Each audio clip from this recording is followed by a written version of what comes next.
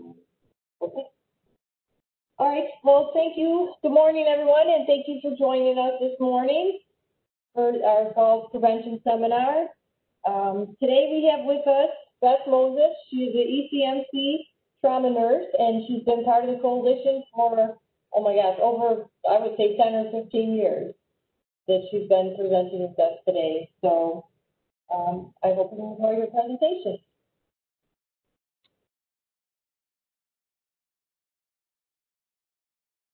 Okay, Beth. Yep, I'm just bringing up my PowerPoint. Okay, perfect.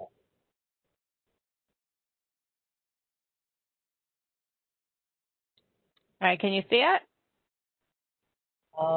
No. Hang on one second. Let me hit share screen again.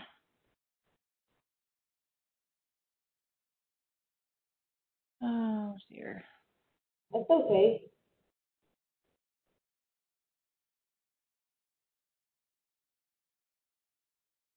How's that? Oh, beautiful. Yep. Okay, perfect. All right, well, hello, everybody. I'm Beth Moses. I am the Trauma Injury Prevention and Education Coordinator for ECMC. In a nutshell, I'm a nurse. I've worked with trauma patients, close to 30 years. And the number one reason for ECMC having trauma patients is falls. So that's kind of why I'm here talking to everybody today. So let's jump right into this. Got to use the mouse to advance the screen.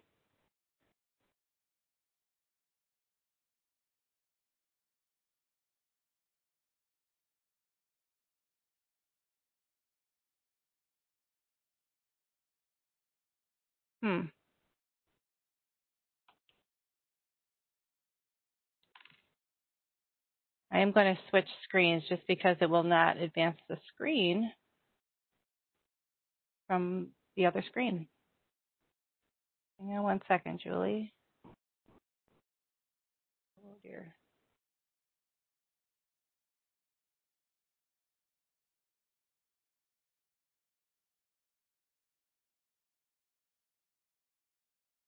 Oh, there it goes. It advanced by itself. Don't know how it did that. Okay, so our goals today is we want people to understand and recognize that most falls can be prevented. And I know a lot of people don't necessarily believe that, but it's true. And we're going to show you some simple steps and how you can reduce your risk of falling. So a little background and a little statistics. 1 in every 3 people over the age of 65 fall every year. That's actually a pretty high number. And honestly, we think it's higher than that. A lot of people don't tell anybody they fall. And maybe you're guilty of that yourself. Do you fall and not share that with your physician or not share that with your family members? So those are underreported, these numbers. But it is at least a $2.3 billion problem that we have every year. That's just in the hospital charges alone. The average cost of a fall, hospital visit-wise, is about $40,000. And that fall is typically one in which somebody falls, breaks a hip, needs a hip replacement, and they're discharged in about 4 or 5 days at the most. That's about $40,000. On top of that, you have to add your rehab and physical therapy and all those other costs that come after the fact, your follow-up visits and things like that. Falls in older adults are the leading cause of deaths due to an injury. They are the number one reason for hospital admissions, and they are the number one reason why people go to the emergency room.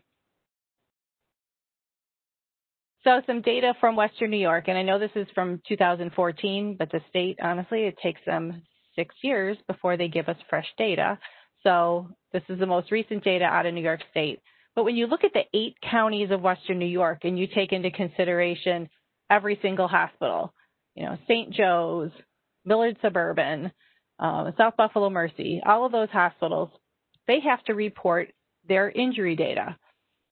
And out of all of their patients in the emergency room, 72% of the injured patients are injured because of falls. So it's actually a much bigger problem than just my trauma center. My trauma center is 45% of our trauma patients are fall related. Of these patients, 66% are women. The median age is 77, and the most frequent injury is a hip fracture. But stop and think for a little bit. What other injuries do you think are the most common following a hip fracture? Quite often it is the upper arm up here, the humerus, or the shoulder area. Because as we age, we're not as fast as we used to be. And to save our face, we kind of fall and take it in the shoulder, and you break the arm. Neck fractures are actually very common. With osteoporosis, the bones in our neck weaken, and you can easily have a fracture in your neck. Broken ankle, broken leg, wrists, for those that are able to get their hands out in front of them quick enough. Broken wrists are another big problem. So of all the people that are admitted, and then they go and get discharged, the most frequent place of discharge is to a skilled nursing facility. Typically due to rehab, we consider that a skilled nursing facility, but it's also, some people are there forever and they don't go home from there. It's 95% of the discharges, this is prior to COVID, went to skilled nursing facilities. Now, actually, we send more people home and try to get them in-home rehab. So, do you have a fear of falling? Let's be honest with ourselves. A lot of people are afraid to fall. And just that simple fear of falling is enough to kind of set off a chain reaction of events. If you're afraid of falling, you tend to be less active. So maybe you'll sit at home, watch the soaps on TV or the game shows or things like that. You tend to be more inactive. Or it could be something as simple as, oh, they got pretty steep steps at church. I'm not going to church anymore. Or it's icy and I'm not going to go outside for the winter. But that increase in inactivity actually weakens your muscles. The weakening of the muscles will actually then increase your risk of falling, and then you fall again. So it's a perpetual cycle that we have to break somewhere. So you need to keep up your activity. You need to keep up exercise in order to truly reduce the risk of falling and get over your fears. So one of the things that we use to address fear of falling is a matter of balance classes. And Erie County Senior Services is one of the providers of those classes, and I know they do them at a lot of the senior centers. But that class itself just focuses on the fear of falling and throws in some exercise and some other components to help people reduce their risk. So what might your fears be? For some people, it is the fear of falling and nobody else is there to help you, being alone, unable to reach the phone. For other people, it's the fear of going to the hospital. They have that, mindset, if I go to the hospital, I may never come home. Or they're afraid that they'll be put in a nursing home, or they'll have to put their house up for sale. Things like that. But falls are not a normal part of aging and are largely preventable. So what are some of the reasons that people fall? It's not just inactivity. It could be vision problems. It could be balance and vestibular, that inner ear issue. It could be reactions to medications, unsafe environments, which I'm going to get into in a little bit, weakened muscles, migraine headaches, previous head injuries or concussions, ear infections, second most popular reason for people falling, Meniere's disease, dizziness caused by your neck or your cervical spine, acoustic neuromas, and loss of hearing due to antibiotics. There are some antibiotics that are pretty potent, and quite often when infants or young people get them, it will cause hearing loss, and that could be part of the reason people fall. So what are some things that you could do to prevent falls? One, begin an exercise program. Not always the most popular choice, but honestly, there's a lot of other side benefits of beginning an exercise program. One, it improves your memory. People that exercise on a regular basis have been shown to have better memories and longer sustained good memory. Exercise will also reduce your risk of heart disease. It calms your mind. It improves your breathing, and it also improves your balance. Exercise has been known to give you a mood boost. It's actually one of the things that we prescribe for people, and it's part of the program in our psychiatric department. People with mental health issues and depression and things like that, they have to exercise every day because you release those endorphins when you exercise, and it improves your mood and your outlook. You're less likely to get diabetes. You're less likely to have a stroke.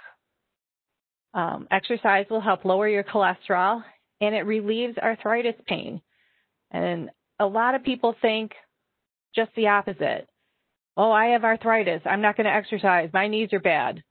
But actually, slow, simple, smooth exercises, Tai Chi for arthritis is a great example, has been shown to actually reduce arthritis pain. And people have put off their hip replacements and their knee replacements for quite a long time because they've started an exercise program. And then they've been able to avoid that surgery. Exercise will also help build up your bone density. So if you do fall, you're less likely to actually break something. Second thing you can do to reduce your risk of falls is get an annual eye exam. Our eyes change all the time. I know I'm on a trend of getting new glasses every single year. But if you look at the screen here, the picture of the trees, people with glaucoma get that tunnel vision, and it gets darker around the periphery, and you don't see things coming from the side, or it makes it more difficult to drive at night, things like that.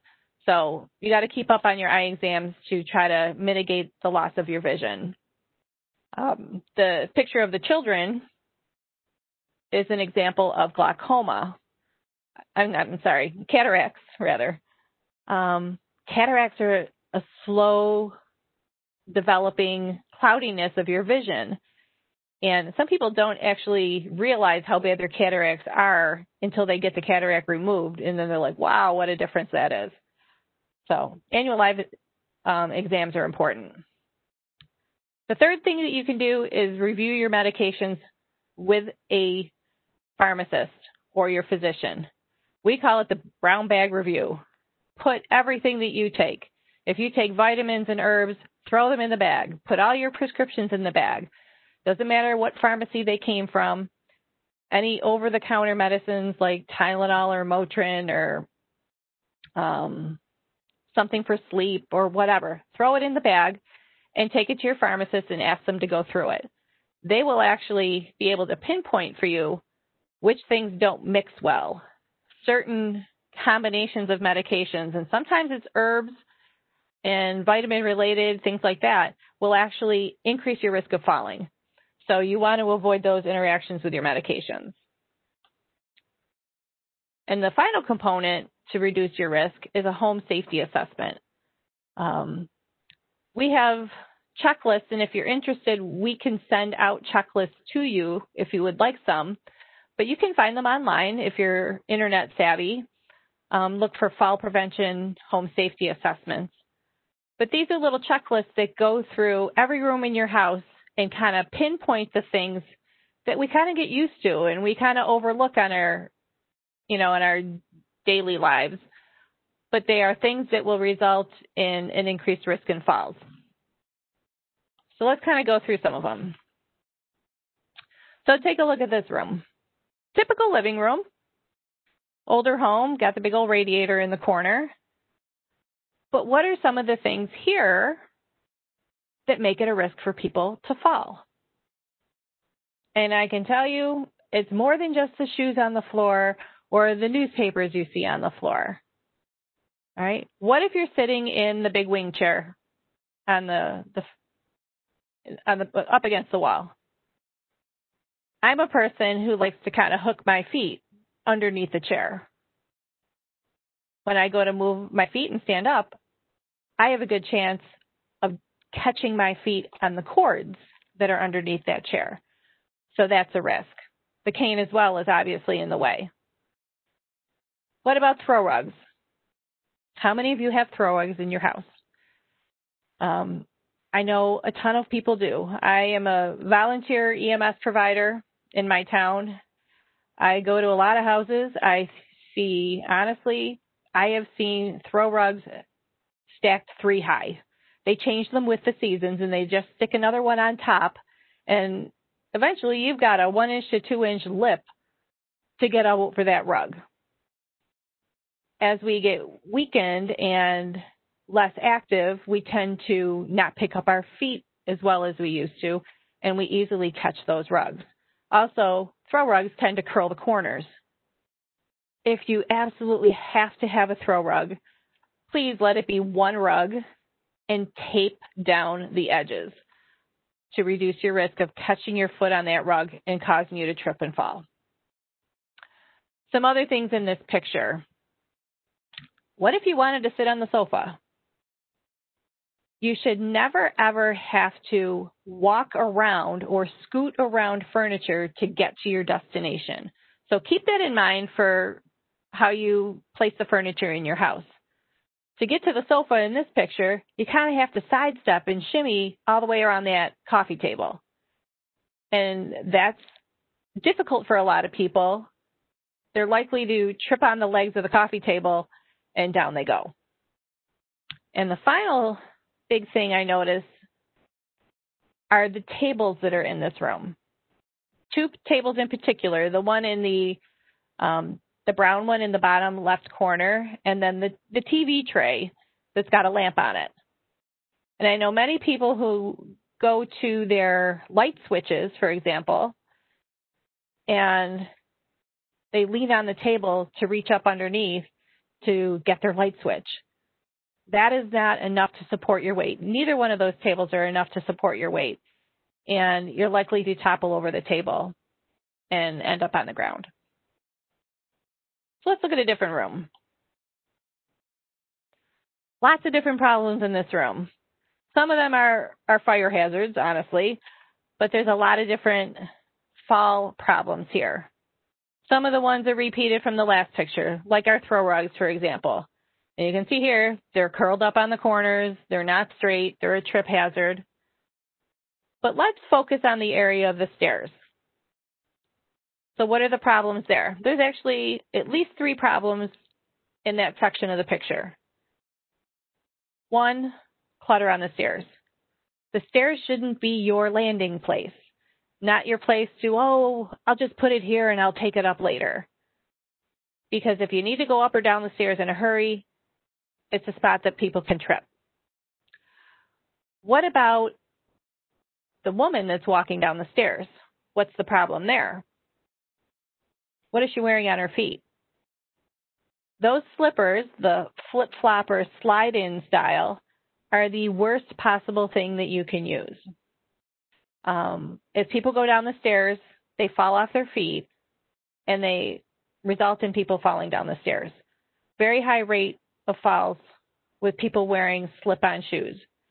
What type of shoes should you wear or slippers should you wear? You want something that's got somewhat of a good grippy surface, a good sole.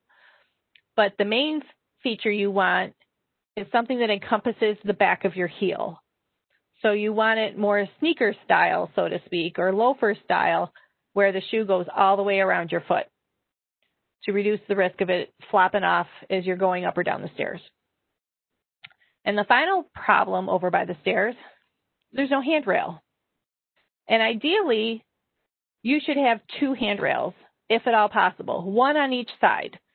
Because what if you do injure your arm, and now you got to go up the stairs kind of on the other side because you can't use your one arm? Or maybe you're carrying a bag of groceries, whatever. You should have the ability to grab the rail on each side. And make sure your handrails are snug to the wall. And ideally, you want your handrail to be something that you can grip. So your hand should be able to go around it.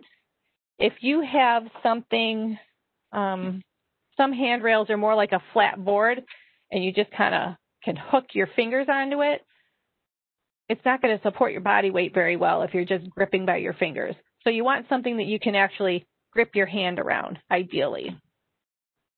So what are some other problems in this room? Obviously, there's cobwebs in the medicine chest, which is a bad thing, but fall-related issues. Take a look at the cords on the floor. Take a look at the position of the telephone, maybe. Don't get up and run across the room to answer the phone. The ideal position for the telephone is closest to where you sit. If you have the ability to do a wireless phone that you can slip in your pocket, that's the best option because it's always close by. You don't want to have to go running for the phone on the other side of the room. It's only a solicitor anyway. Not worth answering. Light switches, lamps, also they're on the other side of the room.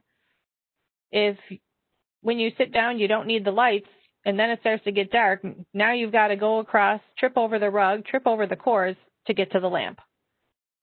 Try to put the lighting closer to where you are. Makes the visibility and the access much easier. Also be careful with your pets. We see the cat is playing with the electrical cords, but not so much as the cat's playing with the cords. Cats and dogs will get under your feet. I honestly swear to God, I have had patients in the ICU because they tripped over their dog. I actually had a husband and wife couple together in the ICU. The husband tripped over the dog and the wife tried to catch him, and they both ended up in intensive care. So always be mindful of where your pets are. Now this looks like a beautiful room, right? What problems could we have here? But there's actually a few. Let's start over by the shower and the tub. I know we can't see it visually in the picture, but what's the surface on the bottom of the tub? You want an anti-slip surface. They have stickers that you can buy, little strips that you can buy that you can adhere to the bottom of the tub to make it an anti-slip surface. Nobody wants to be slipping and falling in the bathtub. Secondly, where are the handrails? Do not use the towel rack as a handrail or a grab bar. Towel racks do not have to be drilled into the studs of the wall, and they will fall out of the wall if it tries to support your body weight. So please, please, please do not use the towel bar as a grab bar. You should have towel bars at the outside edge of the tub where you need to step over the wall. You also need it on the inside wall of the tub so that you can get up from a seated position as well as have something to steady you when you're standing. All right. What about the other side of the room? The big problem I see is the position of the toilet paper. And a lot of people think, oh, no big deal. What's the problem with that? But I can't tell you how many times I've been to somebody's house because they've fallen off the toilet and they're stuck between the toilet and the tub. You should never, ever have to spin around to get your toilet paper. Move it to the side wall or put it on a little stand so that it is more to the side or in front of you so you don't have to turn around. The grab bars would be also a good idea if you need them at the toilet area as well. The sink, that looks pretty good. The throw rug, get rid of it. But also think of what kind of sink you have at home. I want to caution people about the sinks that are without a cabinet underneath them. I once went to the home of a woman who fell in the bathroom, and she used to come into the bathroom and she would hold on every surface as she made her way to the toilet. So she would lean on the sink etc.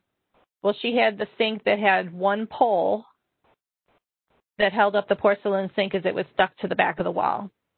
And she was 90 pounds soaking wet, but she knocked the entire sink off the wall and broke it into a million pieces on the floor.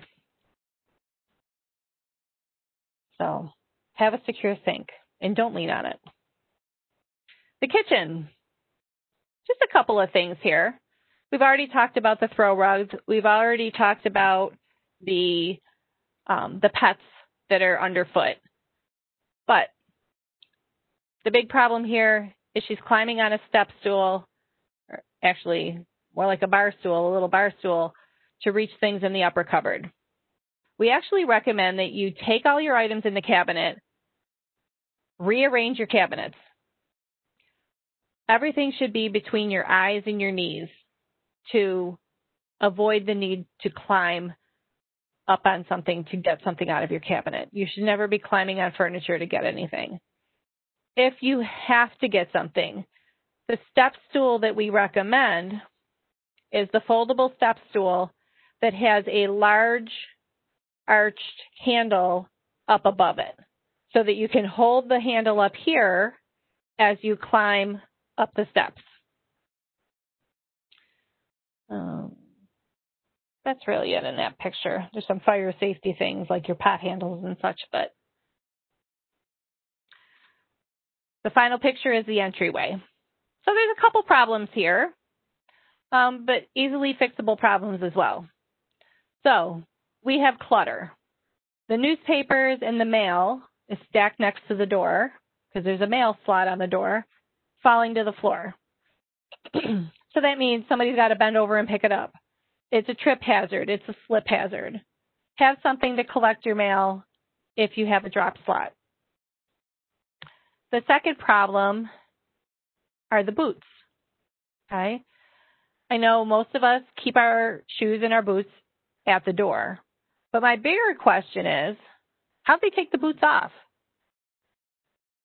I frequently see people kind of lean up against the wall, balance on one foot, and try to pull off their boots. This is an ideal place to have a bench or a chair so that you can sit down safely and pull off your boots and shoes. Just a simple fix. Final problem I see in this little area is the position of the light switch. It's a wall sconce up on the wall, and the switch is right by that number 4. You shouldn't be leaning and reaching over stuff to get to your light switch. Have a different type of light switch installed so that you can access it more easily. This is also a great place to consider using grab bars. How many people have you seen who, taking that step out the front door, are trying to hold on to the frame of the door? Very difficult to grip the frame of the door. But that's a great place to put a grab bar. Put a bar there so you have something to hang on to as you take that step outside and into outside your door. Any questions? Julie, I've lost my chat box, so if you... Oh, okay, well, we have one that says, well, it's kind of a comment, and it says, never thought to take down the edges of the throw rug before. Thank you for that idea. So, awesome. Yeah, that was great. So if anybody has any questions, you can unmute yourself, or you can chat it on the bottom right of your screen. There's a little bubble that says chat on it, and then at the very bottom, another screen will pop up, and then at the bottom of that, you can enter your message there. So if anybody has any questions for Beth, you can go ahead and type them in. Yeah. Oh, can you see it? Okay. We'll give people a minute just in case.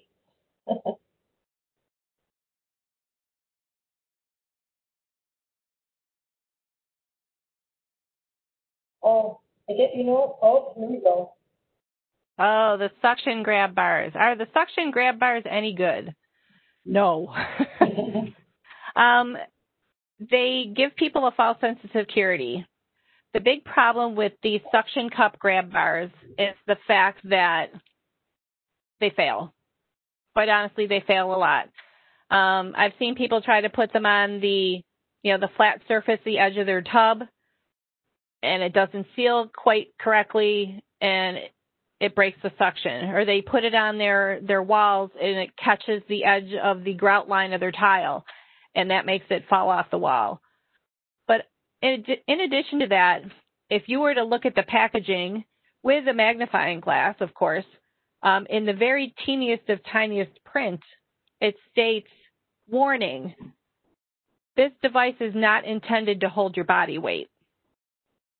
So it just goes to show you that gives people a sense of security, but it's a false sense of security because the device is not designed to hold your body weight. If you actually slipped and fell and had your hand on that, the chances are extremely high that it will break off the wall.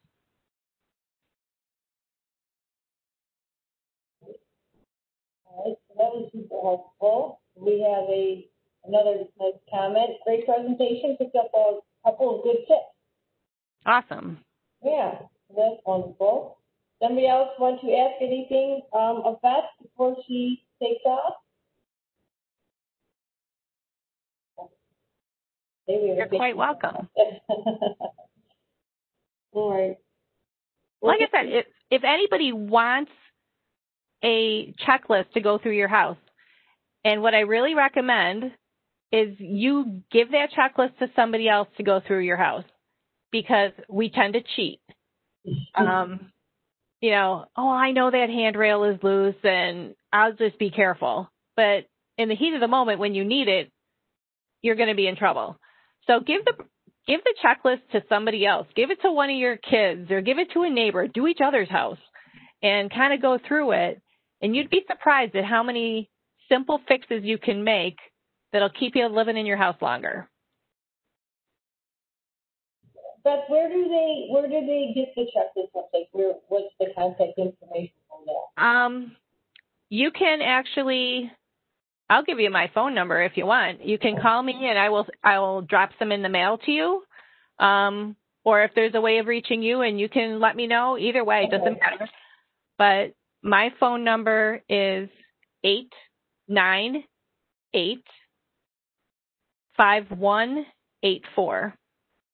898-5184. Or if you call ECMC, you get kind of like the automated operator. Ask for Beth Moses, and you'll be put right to my phone. Wonderful. Okay, yeah, and then also, if you have to use Beth's number, you can always contact myself, and I can get in contact with Beth and get that out to you for sure. All right. If we don't have any other questions, I just want to take the time to say thank you, Beth, for coming on with us today and sharing all that wonderful information. You're welcome. Yeah, we really appreciate it. And just thank you, and have a wonderful day. All right, you too. Okay, take care. Bye, everybody. Okay, so now we're going to we'll go ahead and play the tip of the day by from Green Room Show and Blue Cross Blue Shield. Just give me 1 minute here. I'm going to pull it up.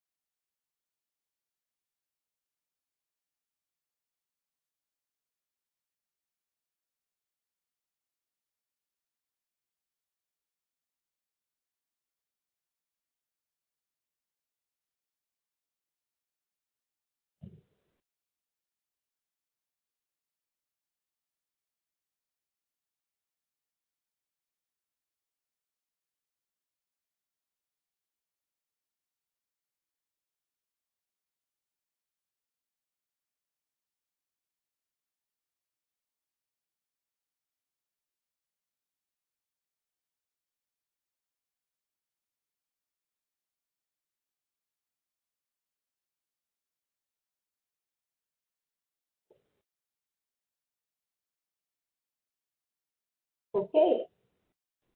Another great tip from Doreen from Blue Cross and Blue Shield, and we'll move on to Richard's video, his little exercise video. I believe today is 6 minutes.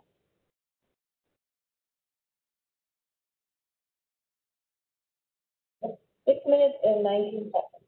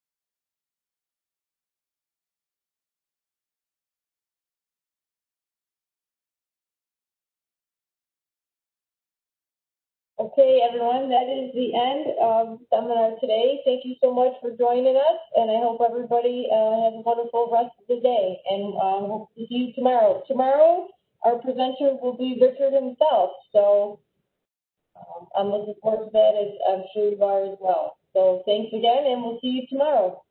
Take care.